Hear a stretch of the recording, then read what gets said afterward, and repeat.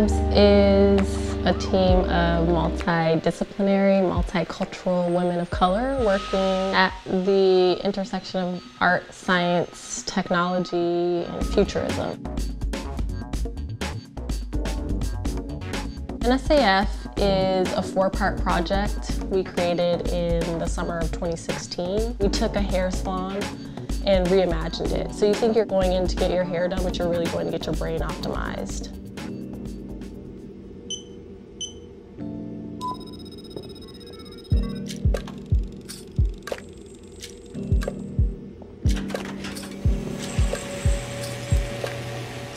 It debuted at Sundance in 2017 at New Frontier. And it's a project that is looking at the roles and contributions of Black women in art, science, technology, and futurism, while specifically looking at neuroscience and questioning, where are all the Black women in neuroscience? And you can take that same question and position it to a number of different things because visibility is often lacking. We have to create platforms to connect with people.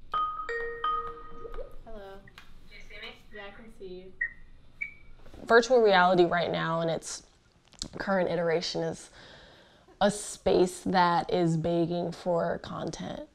And we wanted to create content that highlighted nuanced representations of Black women at its inception so that it's not like film we're playing catch up, to challenge these stereotypical notions of what it means to be living in a racialized body. Also just creating what we wanted to see. Brooks organized a group of neurofeminists to create the synaptic lineage. This is an autonomous network, gathering and distributing communal memories and knowledge. Collective experience is carried through human agents and hosted on local servers as communal data is weaved through their neural networks. Kind of how coded information and directional coordinates were transmitted through the lyrics of old Negro spirituals, message songs. We decided to tell the story through an installation, through objects, through virtual reality, and through cognitive impact research. And our main character, who you meet in the VR in the world, created this world where she's collecting memories from women in her community, elders, and creating this super technology.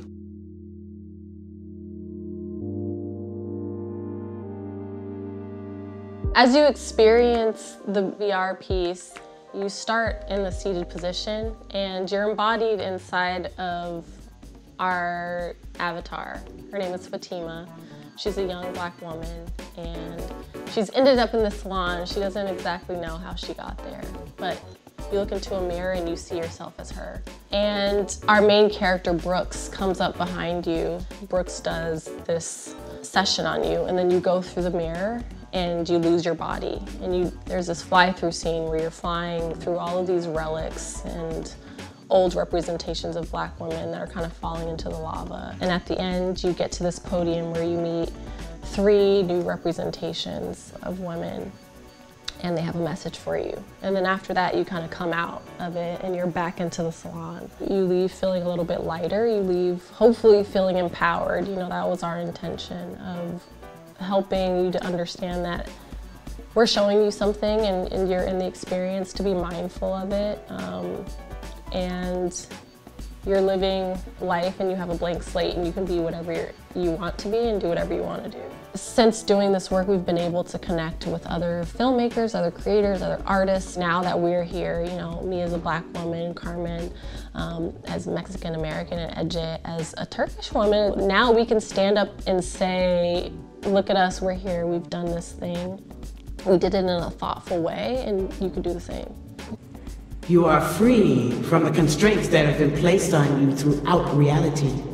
There is no pain or suffering in this world.